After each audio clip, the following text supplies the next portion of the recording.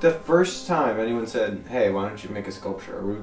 How'd that happen? 1975, and I had my own plumbing business by that time. Family, 4 kids, dogs. Well, we didn't have a cat. Well, yeah, we did have a cat.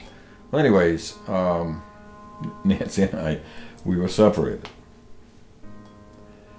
and I was drinking way too much, and so I went on this retreat, and it had quite an impact on me. You know, up until that point, like I said, I had a family and a business and people working for me and all that kind of thing, but there was still a great big void, you know, and I was trying to fill it with alcohol, which doesn't work. So, anyways, I went on this retreat, and I came back. Nancy and I got back together again, and I wasn't drinking, and I was kind of going nuts.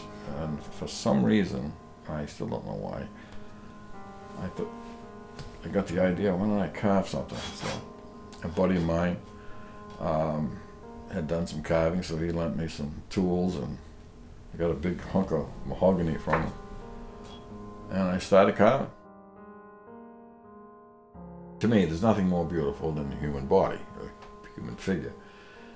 So I like doing the figure. It's the most difficult thing there is to do, and portraiture is the toughest of all.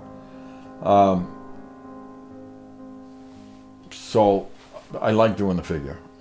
It's the greatest challenge. When I was 19 years old, I was Dad's helper. He was a plumber, and when he was around the wealthy people, it was, "Yes, Mr. Smith. Oh, Mr. Smith." Mm-hmm. As a 19-year-old young male, I didn't like watching that one bit, you know. So, but then I learned as I got older that he was doing what he had to do, you know, to support the family and that kind of thing. My wife and I had 4 kids, and you know, they insisted on eating and going to school and getting married and all that kind of stuff. Tried to talk them out of it, but it didn't work. Anyways, so making a living in the arts, especially when you have 4 kids and family and all the other things, is difficult.